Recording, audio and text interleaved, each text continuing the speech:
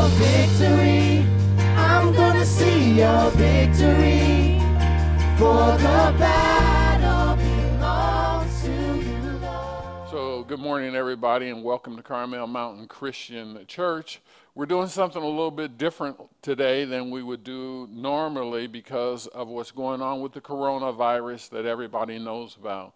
We're not supposed to be assembling with more than a few people, and we have that going on here at Carmel Mountain Christian, where we would have to assemble, and there's definitely more than the number of people who are allowed according to what the state says. So we're going virtual, everybody, and actually I'm going to be giving my message today to an empty room, which is very, very new for me. Now, it's not totally empty because my main man, Rail, is here, who is our sound engineer and all that stuff. So through his faithfulness, he's here. So he's going to get to hear the message a few times. But before I get started, I want to talk about what we need to do here at church, which is the church building is still here and we still have to pay rent. We still have people who are on staff who are here who must be paid, and on and on. You get the message that the church is this building, and we do have bills that have to be paid that are going to happen regardless of the virus, whether we're down for 3 weeks or whatever it is that the government is telling us, our bills are going to continue on. Well, why am I saying that? Is because I'm getting ready to pray for our offering, because we need you people to continue to be faithful to pay your tithes, pay your offering, and just send them in electronically. You can do that by going to our webpage, which is at www.carmelmountainchurch.com, and right up at the top you'll see a little drop-down menu, and in there you can give, and just give your normal tithes and give your normal your offering. We need everyone to do that and to remain faithful in that as we continue to try to bring the gospel of Jesus Christ, not only here to our community, but also San Diego, the country, and the world. So I'm going to take a minute right now. I'm going to go ahead and pray for our offering, and then I'm going to get into my message for today.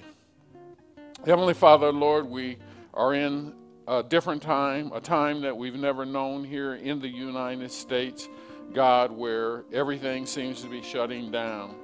But Heavenly Father, God, we know that this building that we're in right now is not the church, but the people are the church. And so, God, I just pray for the people who are listening to me right now, Lord. I pray for this offering that we're about to take. I pray, God, that they would go ahead and take the extra step and you would go ahead and send their offering in, God, and their tithes, Lord, as they would normally, to keep the operation of the church going. We pray your blessing, Heavenly Father God, during these times of stock market crashes and on, God, that we would not panic, Lord, but we would just have our faith in you would increase. So I pray, Lord, in the name of Jesus, and I speak over our finances, God. I speak life over them and not death that we see so much in the news, God. I pray life into our finances, that they would continue and we would be richly blessed.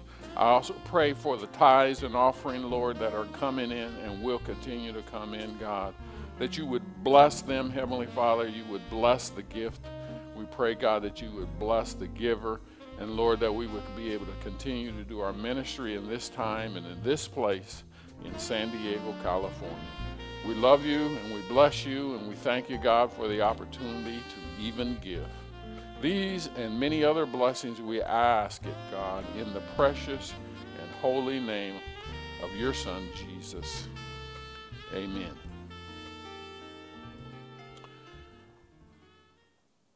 We're in a series called Our Father, but given what has happened this past week and the trauma that I feel like our country is under right now, it's almost like our country is underneath some sort of a cloud.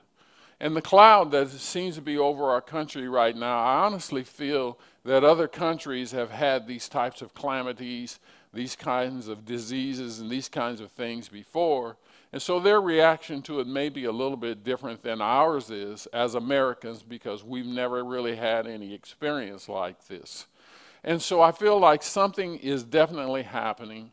Something is not only happening in the physical, in the carnal sense, but something is also happening in the spiritual realm.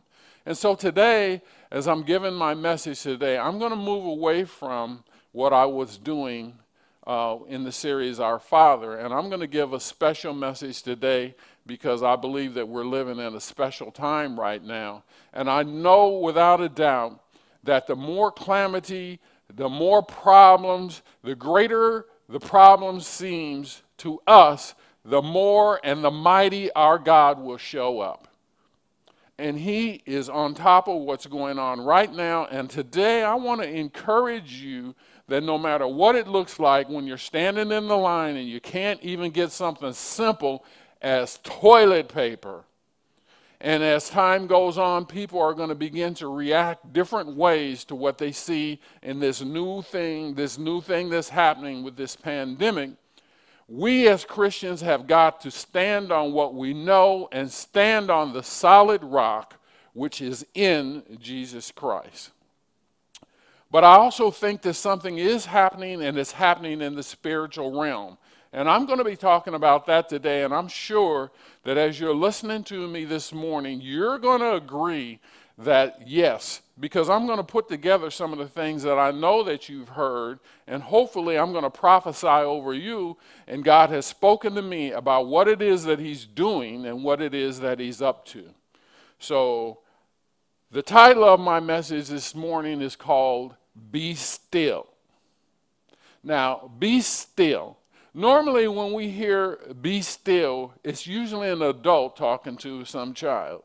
Right, so you have to picture in your head, you got some child who's busy, as children are. They're touching stuff, they're running around, and they are doing that. They don't care where they are. They could be in the church, they could be in the store, they're taking down candy, they're messing with stuff, and the parent will come to them and look at them and go, listen, will you just be still?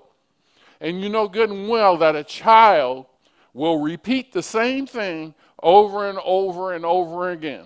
Are we there yet? No. Are we there yet? No. Will you just be still?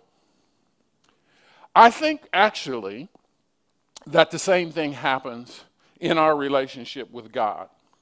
We are busy, busy, busy. Got to get up and go do this, God. Got to go and do this, God. God's like, come here, I need to talk to you. Can't do it, God. Got to do this. Got to go here. Got to talk to this one. Got to go to my job. Got to do this. Oh, I got a grocery shop, God. And then when we want our downtime, we don't want our downtime with God. We want our downtime in front of the television. And God, which is noise, and God is saying, shh, just be still. Sit still. Be still. I got that scripture, be still, from Psalm 46, verses 10 and 11. And since you're at your house and in your comfort of your own living room, I'm going to give you a second because you really should take notes. I'm going to give you some scriptures. I'm going to give you some points. And you're not here for me to hand it out and give it to you. But in this time period, I believe that God is speaking and is going to speak in a way that he never has before, and we ought to be taking note of it.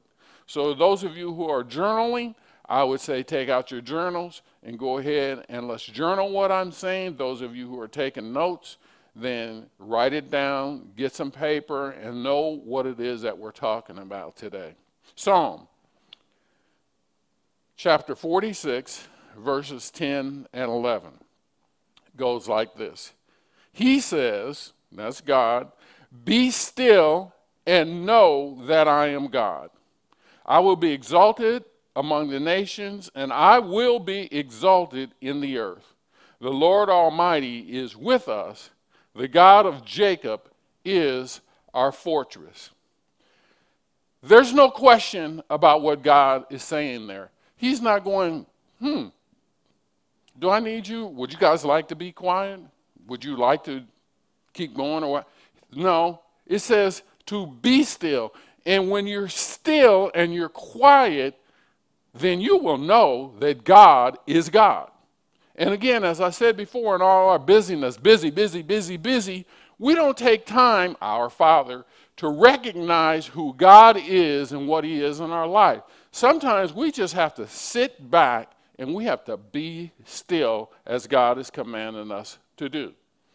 Number one that I want to note with you, I have 5 things that I want to talk about and note with you. So number 1 in your notes is this. There are times when God wants us to be still. I believe that this is one of those times. One more time. There are times when God wants us to be still. Stop what we're doing. And because he gave that to us as a commandment to be still and know that he is God, if we don't do it, then he has to put something in effect to make us sit down and be still. I believe that that is what is happening right now with the coronavirus. Stay with me now. Because of the coronavirus, the government is shutting everything down. Let me give you an idea right now. Today, as you're listening to me, these are, and I'm not going to list everything that has been shut down. I'm just going to give you a sample. But you already know. The schools are shut down.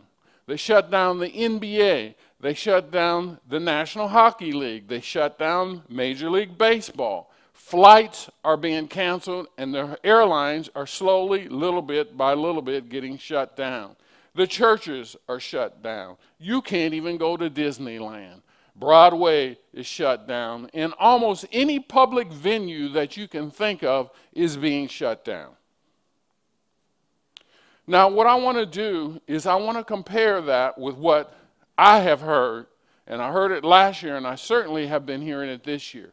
I have heard so many prophecies and so many talking this year about in 2020 how we, the church, we, the prophets, we, the people, have to have 2020 vision because God is going to do something in 2020 that he's never done before. Anyone out there ever really heard that? I know you have. You've heard me say it. I hear it all the time among the prophets and the preachers that something is going to happen in 2020 that has never happened before, and God is going to move. Well, did you all know that God's ways and our ways are not the same? So while we're thinking that there might be this great 2020 revival that's going to happen in one of the big stadiums in the world, and 100,000 Christians are going to come together, and we're going to come together for 2-3 days, sing and shout, and then revolutionize the world and revolution. I don't see it happening like that right now because of this thing with the coronavirus, even though I still agree with that prophecy that 2020 is going to be a great year and a great year of the Lord. It just didn't happen in the way that we thought it would. And I'm about to tell you why. Number 2, write this down in your notes. What the world sees as a pandemic, Christians must view it as an opportunity. I'm going to say that again. What the world sees as a pandemic, Christians must view it, should be viewing it as an opportunity. What do you mean, preacher? Romans 8:29. That's Romans 8:29. And you know it. And do we not know that all things work together for the good of them that love the Lord and are called according to their purpose? Excuse me. And do we know that all things, do you know it?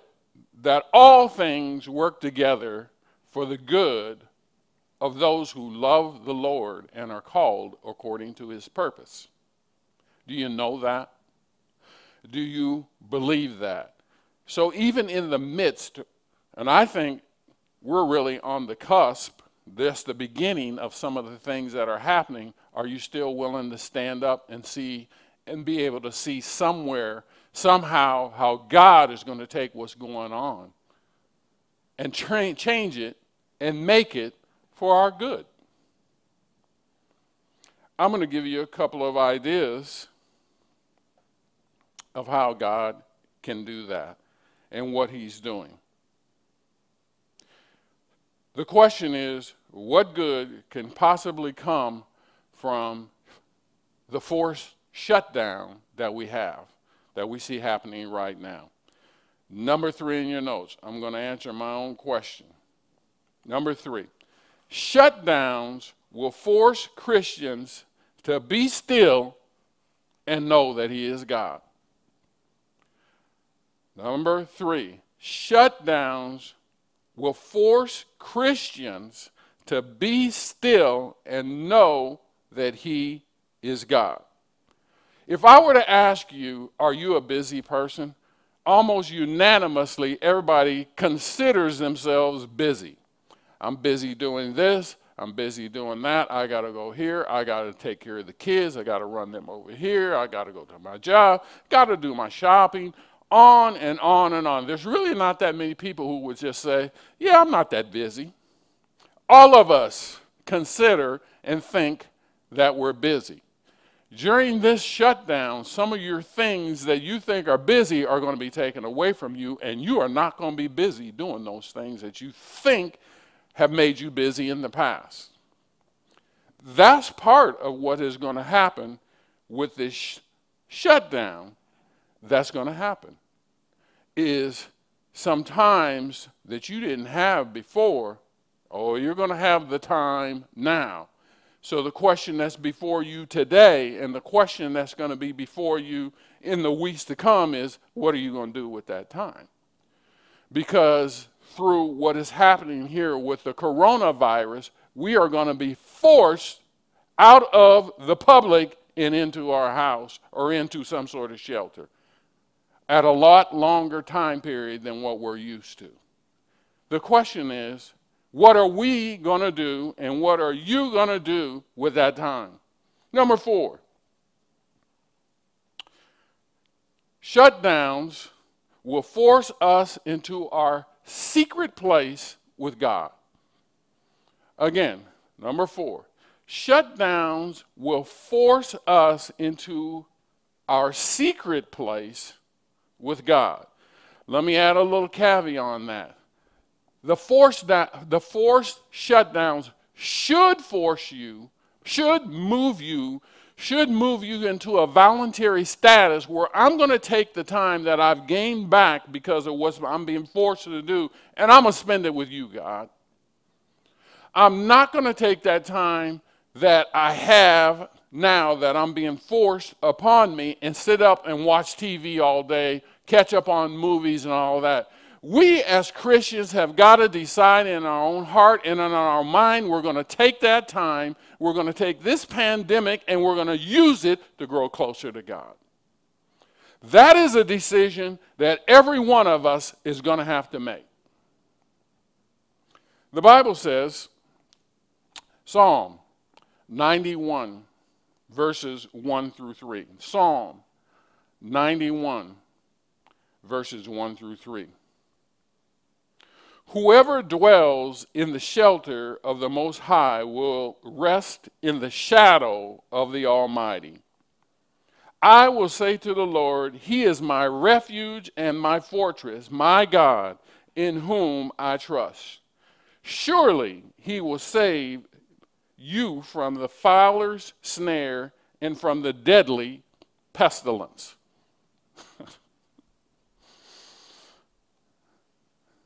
That's awesome.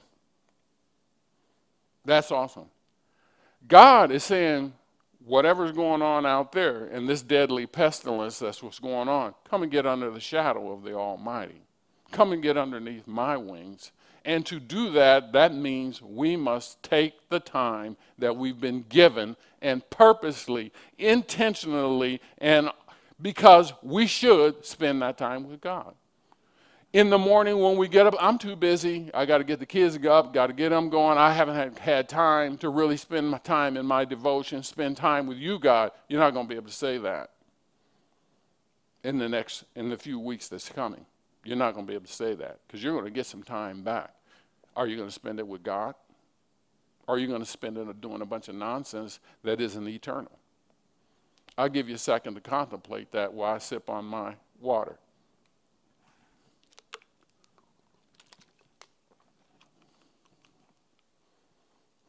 I have something I want to ask you.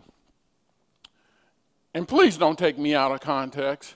Don't stop the tape. Cut an excerpt from what I'm saying and take out the intention about what I'm about to say. Because I'm not up here to preach and preach gloom and doom to you. I'm not up here to try to tell you all the world is coming to an end and these are signs of end times and you're going to hell if you... That's not why I'm here. The truth of the matter is every single day that goes by, we're getting closer to end times, okay?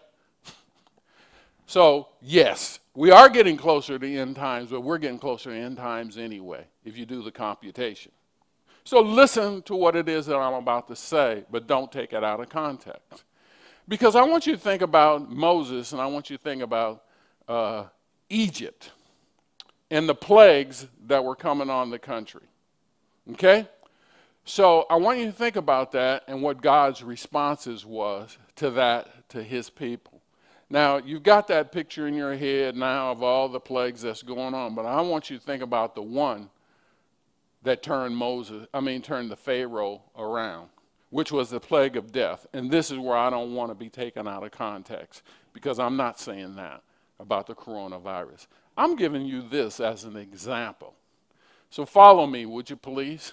And I want you to think about what God told the Israel, his people, to do to keep the angel of death off of their doorstep. If you remember, he said, take the blood of the lamb, spread the blood on the doorpost, and when the angel of death comes, it's going to see the blood that's on the door and pass over. Hence, the Passover.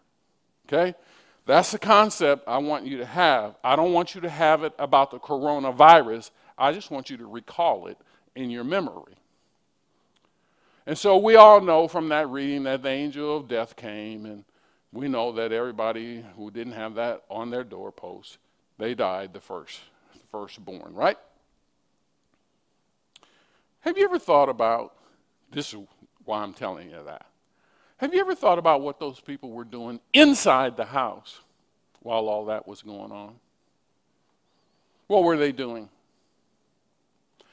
What I want to submit to you is when that calamity, that pestilence, that death, and all that stuff that was going on in that scripture I just gave you in Exodus, I want to submit to you that the people of God inside the house were praying and seeking after God in a way they had never had before. Now, if you listen to what I'm saying and you can connect, which I know you can because you're smart people, about what I said, about what are we going to do when we're in a forced shutdown, which means we got to be inside our houses, we got to be closed up, locked up, shut up, whatever. What are we going to do at that time? I would submit to you that in this example I'm giving you, the people were inside the house and they were praying to God in a way and connecting to God in a way they never had before.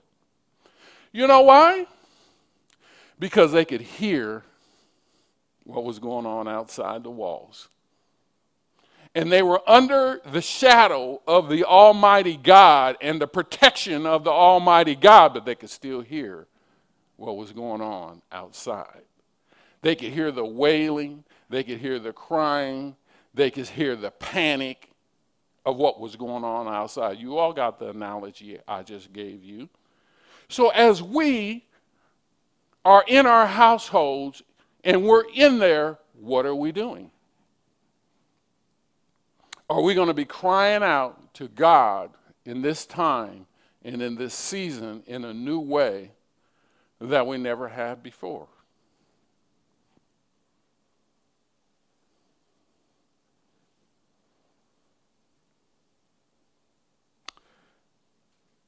I believe that the year 2020 is going to be the year of our Lord. I believe that God is going to show up in 2020 in a way that he never has. I believe that all of this stuff that's going on right now is somehow and in some way, only God's time, God's way, is going to get lifted right around the resurrection weekend. Some of you might want to call that Easter. Something will happen. Times and seasons. Something will happen on Good Friday. And God will show himself strong in this time and in this season. It's just been prophesied by too many people and too much stuff. Something's going to happen. And when God has this move that he's in the process of doing, we as Christians have to ask ourselves a question. Am I with you, God? And if I'm with you, what does that look like for me? Because I can sit off in the corner and watch what you're doing. I may not even see it, because we all have some sort of spiritual scales that God wants to take off of our eyes.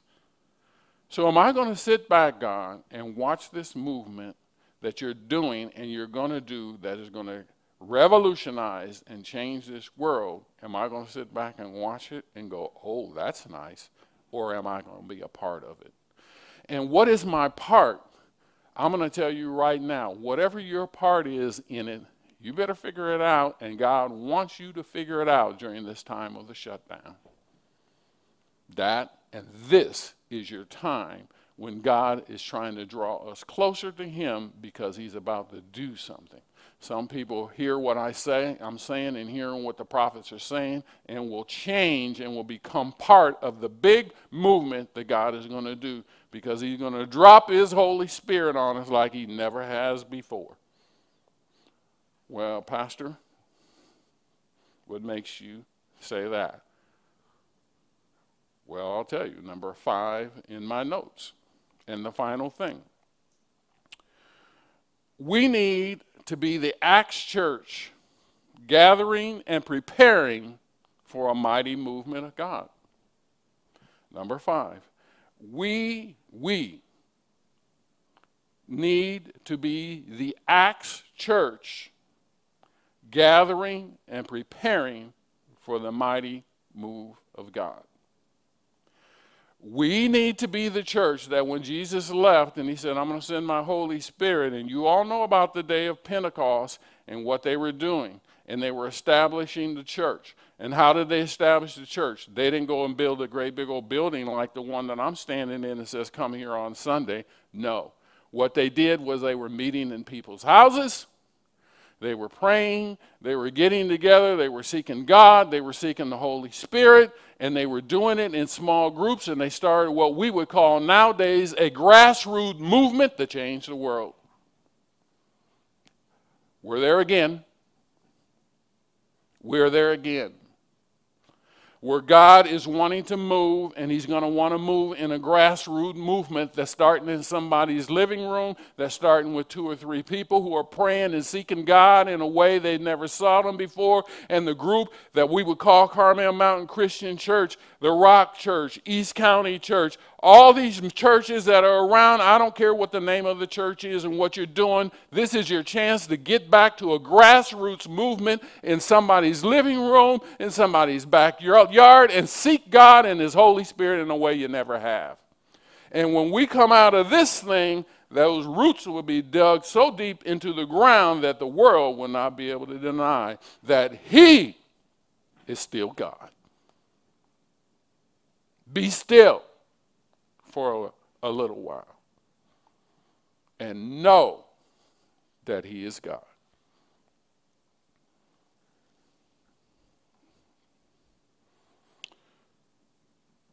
What we see right now and what we're living in is a time of preparation, preparing us by the power of the Holy Spirit, preparing us for something big of God. Isaiah 61 verses 1 and 2. Isaiah chapter 61, verses 1 and 2. The Spirit of the sovereign Lord is on me, because the Lord has anointed me to proclaim good news to the poor. He has sent me to bind up the brokenhearted, to proclaim freedom for the captives and release from darkness for all the prisoners, to proclaim the year of the Lord's favor. I read that in the first person, like me, and it was as if I'm saying it, even though it's Isaiah saying it. You all need to write that scripture down. Isaiah chapter 61, verses 1 and 2. And you need to proclaim that as your prayer in this time and in this season of shutdowns. That God is calling me because this is the year of his favor. And the Spirit of the true one and living God is not over there, is not over there, is not on my preacher, not on my deacon, but the Spirit of the living God is on me, is our cry during this time and this season. You ask God for it, and he'll give it to you and reveal things that we all will need to know what God is doing in the next season. It's going to take all of us. I want to pray for us, and I want to pray for this message that I just gave you. So wherever you are and whatever you're doing, if you would just go ahead and bow your head and listen. Now, there's some people out there who are listening to me who do not know who the Lord God is. You don't know Jesus as your personal Savior. So what I've said has interested you. There's a Spirit of God that's inside of you that is trying to wake up, and you feel something and you're not really sure what it is. Let me tell you what it is. It's God that is speaking to you, and he's speaking to you right now and in this time and in this place, wherever you're sitting at your house and in your computer. Some of you are sitting in your PJs still. Some of you are dressed. Some of you have your families there. Some of you, it's just you who's sitting there, and God is talking to you, and he's saying to you, and he's saying to your family, and he's saying to everybody there, come. I sent my son Jesus for you. Come. And if that's you, pray this prayer in the privacy of your own heart, or if you just want to cry out to God because you're in your house, you can do it. And just say, Jesus, I've heard this message for today, and I feel something moving inside of me, and I believe it's you. I ask you, Lord Jesus, to come into my life right here, right now, right where I'm standing, right where I fell on my knees, right where I'm standing with my hands raised to heaven. I ask you, God, in an open invitation to come to me, God, right now. Send your son Jesus to me. I'm sorry for my sins. I'm sorry I didn't know, but I ask you, God, to forgive me of my sins. And now, I ask the Holy Spirit to come inside of me. Holy Spirit, come inside of me, and I will live for you from this day forward. And if you prayed that prayer, Jesus is there. He's there with you. He's touching you. He's changing your life. And the Holy Spirit is coming. And I would like to continue praying by saying, Lord, we spoke these words today that we're supposed to be still and know that you are God. And I pray, God, in the name of Jesus and in the power of the Holy Spirit, that those who are listening underneath the sound of my voice right now would be slayed by your power, would be slayed by your Holy Spirit. Holy Spirit, come right into their household, come right into their speakers, come right into their head, and come right into their heart. Right now, in the name of Jesus, that they would seek you, God, in this time in our country. God, that they will seek you in a way that they never have before, that we will open up, God, and we will open up our soul and our mind and our spirit to the one and true living God right here, right now. I speak life over them. And the death and the virus that's out there, I dismiss it in the name of Jesus. I cast it at the foot of the cross and speak life and health over these people. That this power of the coronavirus has no power over your people. And we will take this time, God, in the name of Jesus, to grow closer to you. And we thank you for it. For all things do work together for the good of those who love the Lord. And we are called, God, according to your purpose. So we ask you bless this message today. We pray, God, that those who need to turn it back and hear it again will go back and pray, listen, and listen to it again. Listen to it today. Listen to it on Monday. Listen to it on Tuesday. Whatever they need to do, God, to understand your power and the control that you have and what you're trying to do in our lives. We bless you today, God. We love you today, God. We adore you. In the name of Jesus, we commit all of these things. Amen. Now, next week, I actually can't tell you what I'm going to be speaking on, because I'm in a time in a season where I'm going to have to respond in many ways to what's going on in our world. And I'm ready, and I believe that God is equipping me and equipping you to hear it.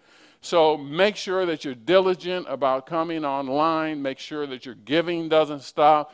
And I'm not saying that necessarily because we just want to be money grabbers, but we just don't want you to be disobedient. If you allow that disobedient spirit in there, then some of the other stuff, who knows? Just be obedient to what God is telling us in this time and in this period. And then next week, we'll have another message. Next week, that'll be online and on Facebook Live. We love you here at Carmel Mountain Christian Church. We're praying for you, and we say God bless you.